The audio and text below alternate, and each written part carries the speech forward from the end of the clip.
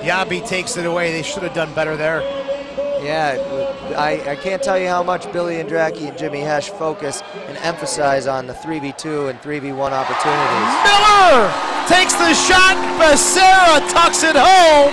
The Lancers starting to blow this one open. It's 14-4.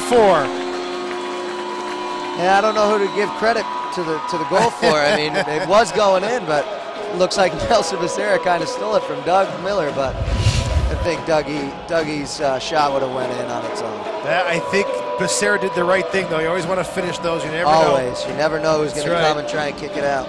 So we'll give it to Becerra. We'll see if that changes officially.